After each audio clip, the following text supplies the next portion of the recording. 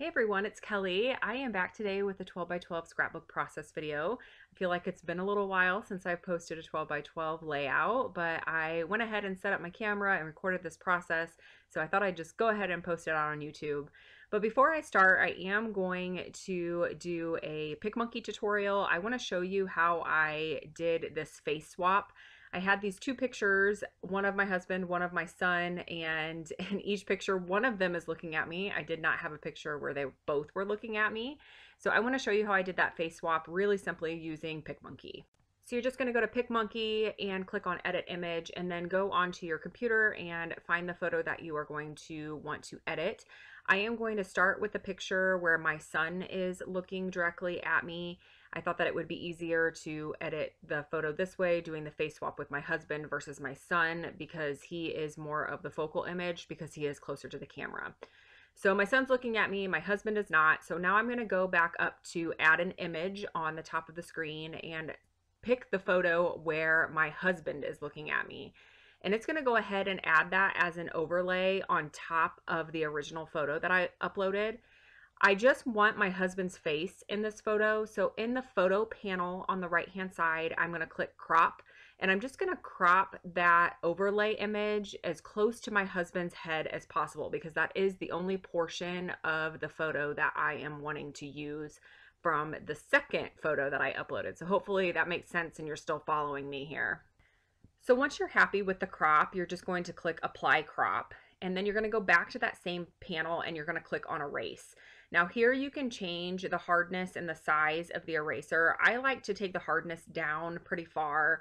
The hardness is almost the feathering of what you're erasing. So it gives you a little bit more grace as you're erasing. You aren't going to have such a harsh line when you're erasing. So if you happen to get a little bit close to his face or his ear or anything along those lines, it doesn't take away as much as quickly. So you can kind of play around with that and see what you like that hardness to be, how drastic you want the line to be where you're erasing.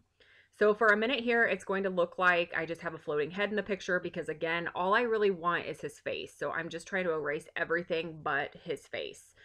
So now I'm positioning it back on top of his head in the original photo, and you can also grab along the edges of that overlay image, the floating head image, and make it larger, make it smaller, and I just want to make it fit on top of that original image.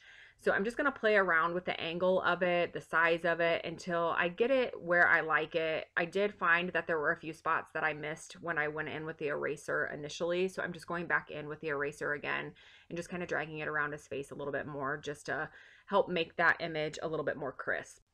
So here in just a second, you're going to see that I get a little carried away with my eraser. I thought that I had clicked on the paint option, which is what I just clicked on now. The paint option will add in the overlay again, and I'm just going back through and just painting the portion of his face back in that I accidentally erased when I was trying to just make that image a little bit more crisp.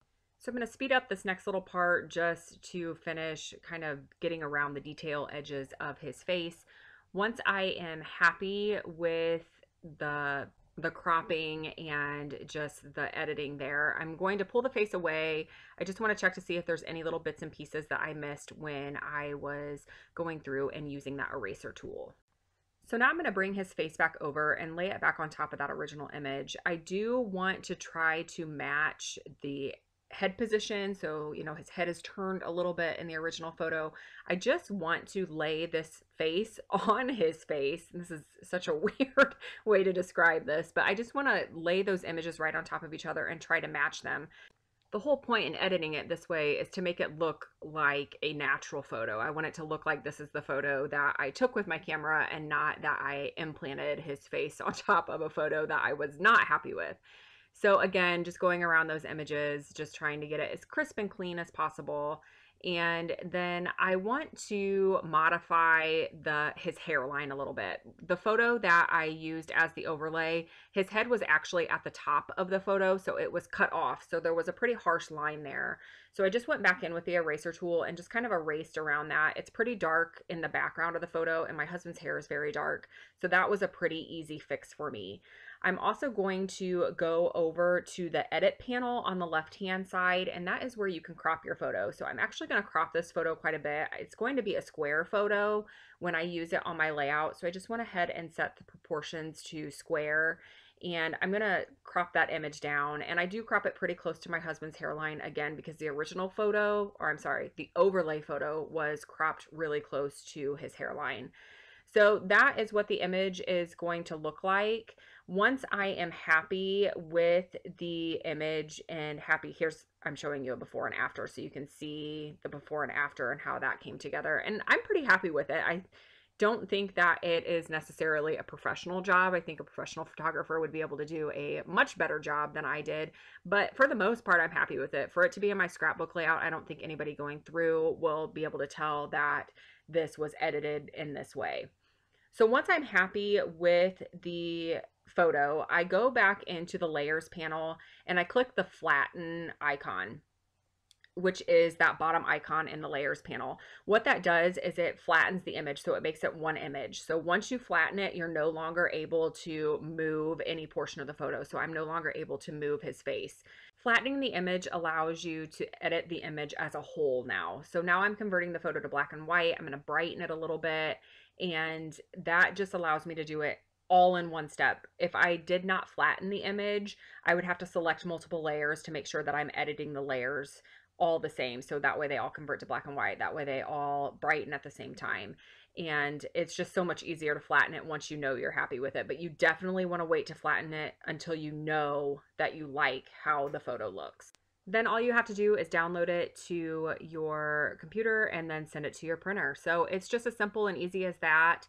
And if you liked that tutorial and you're interested in seeing more tutorials how I edit my photos, please let me know in the comments below, and that is something that I would be happy to start including in my process videos.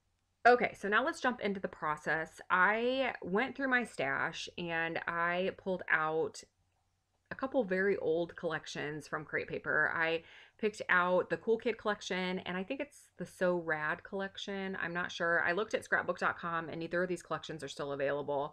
You may be able to find them online somewhere, but they are quite old. I just really felt like just going through my stash and using up some of my product. I am using a cut file from the Cut Shop for my title, and I did cut it on craft cardstock. I will make sure to link to that cut file in the description box below. And I'm just using some of the 6x6 papers from both of those Crate Paper collections to back the cut file. I don't have a ton from these collections. I didn't purchase the entire collection. In fact, that So Rad, which I'm not 100% sure if that's the name of that collection, but I only have the 6x6 paper pad and then a couple loose 8.5 by 11 papers. So I'm just using with what I have here. I hoarded this collection because I really loved it. I loved that it was boy themed. Boy themed collections can be hard to come by. And I actually hoarded it a bit too long. My son is now 12 and a half, and he's outgrown a lot of these icons and a lot of these images that are included in these collections. So I'm definitely going to have to use it for older photos, which is what I'm scrapbooking here. My son was 3 in these pictures, so they were taken in 2011, and they were just perfect for what I was wanting to document, which is the first time that we took him to the movie theater, and we took him to see Cars 2. I went ahead and added my journaling to the 12 by 12 background. I do use a We Are Memory Keepers typecast typewriter. I know that that is either a love it or hate it tool. Some people really love it, including myself, and other people cannot stand that tool. They don't feel like it types straight, and I just love mine. I use it all the time, and I love how it looks on these 12 by 12 backgrounds especially. So I'm not going to do anything overly unique with the scrapbook layout, so I'll let you just watch this layout come together. And as it's coming together, I just want to give you a little bit of an update on what is going on with my scrapbooking and my YouTube channel and things like that. Last year, I started doing quite a bit of memory planning and a happy planner, and I posted a few videos of the processes of those coming together.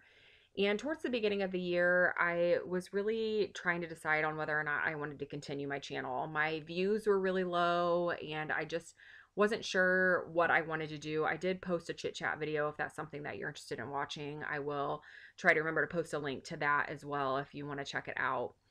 And at the beginning of the year, I was really starting to feel a little bit stifled with the memory planning. I liked the daily aspect, the weekly aspect of the memory planner, but I was really missing scrapbooking products. Happy Planner has a lot of great products, but I was missing the dimension and the texture and just overall feeling of scrapbooking. The memory planner felt really flat to me because you're kind of limited to how thick you can make it because you are on a disc system.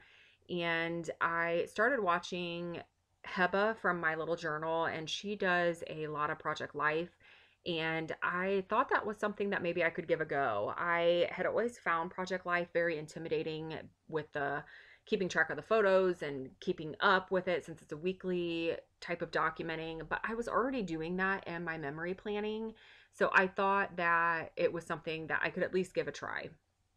So I actually ended up subscribing to a couple kit clubs. I subscribed to Studio Calico and Citrus Twist. I thought that both of those would work well with Project Life.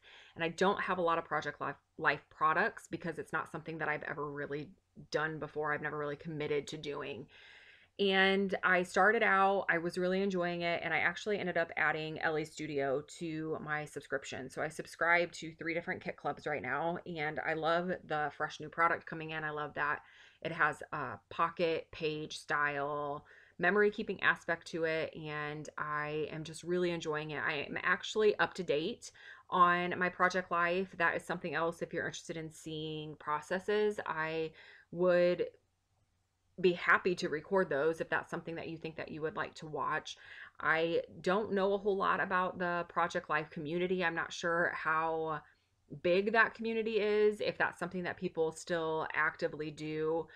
I don't, like I said, it's something that's fairly new to me. I have a few YouTubers that I watch that create Project Life, but I don't really follow a lot of people that do that. So if you have someone that you watch that does Project Life and you really enjoy them, please let me know.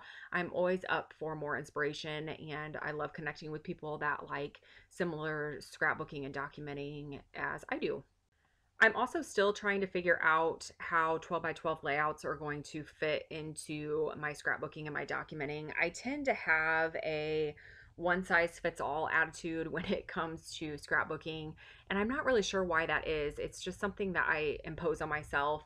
I feel like I want all of my memories to kind of be kept in the same format. So I know a lot of people will do Project Life and then they'll also do traveler's notebooks or 12 by 12 layouts and kind of mix everything together and put their memories kind of here and there. But I like kind of a start and finish. I like to have all of my memory keeping kept in one format. So I don't have to remember, oh, did I document that in a traveler's notebook? Or, oh, did I document that in a 12 by 12 layout? I like a start and finish almost when it comes to my documenting.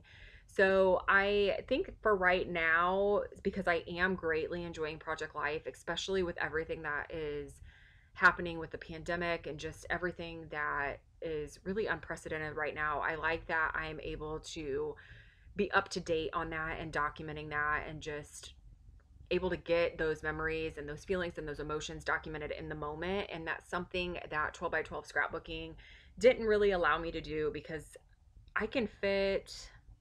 Right now, I'm doing double page spreads per week, and typically I have between 14 to 16 photos on a double page spread, along with quite a bit of journaling. So I'm able to really get in depth on the memory keeping part, which for a long time was not important to me, but lately it feels important. It feels like something that I really want to have written down, and that I think that will be worthwhile going back through year after year to kind of read what was happening in our lives at that moment. So I think, like I said, I kind of went on a tangent there. I think my 12 by 12 scrapbooking is going to have to be kept for older memories. I do not plan on going back and documenting previous years in Project Lifestyle. So I think that for my older photos, like these photos that I'm documenting here, I will continue to do 12 by 12 layouts because I do have a ton of 12 by 12 product, and I am using some of it in my Project Life. I try to incorporate at least one spread a month using scrapbooking supplies because I don't want to feel like I wasted money on all of these supplies that I have purchased, because they do still bring me quite a bit of joy. So I definitely want to make sure that I am getting the most use out of them as possible. So I think that pretty much brings everything up to date as far as what's going on with my memory keeping. I would like to continue making videos. I really do enjoy making them. I enjoy sharing them. I especially enjoy the interaction. There are a few of you that always comment and always tell me what's going on with you and just, where you're at with your memory keeping. And I just really, really, really enjoy that aspect of the process videos. I think that that's something that is unique when you share a process video. I feel like it's a different connection with the people who watch your videos versus someone who comments on a photo, which I do appreciate everyone that comments on my photos on Instagram, but I just feel like there's more of a conversation aspect to process videos versus posting on Instagram and those kind of things. The only other thing that I can think of is design team stuff. I am currently not a part of any design teams. The Cut Shop closed their design team, I think at the end of March. So that was the last design team that I was a part of. I did end up leaving Shimmers at the beginning of the year with the new style of scrapbooking I was doing with the memory planning and then switching to Project Life. I just really wasn't using a lot of mixed media and it just didn't really feel like a good fit at the time. And I didn't want to force it because I really do love Shimmers products and I wanted to make sure that my whole heart was in it if I was going to be creating for them. And at that time, it just really was not. And they were very gracious and very generous and very understanding of that, which I truly appreciate. So I still love Shimmers products and the company is amazing. So if you're a mixed media fan, I highly, highly recommend them. So that wraps it up for this layout. I do want to mention that I know that I included the number 3 in a few different spots on the layout. That was just a reference my son's age. He was 3 years old at the time, in case you were curious as to why I added all those 3s onto the layout. But here are the still shots. I hope that you enjoyed this video and that the chit chat portion wasn't too long or too boring, and I feel like you could really tell what I was doing on the layout as I was putting it together. Like I said, it wasn't anything that was unique or different. It was just a scrapbook layout coming together. So thank you all so much for watching, and I hope to be back again soon.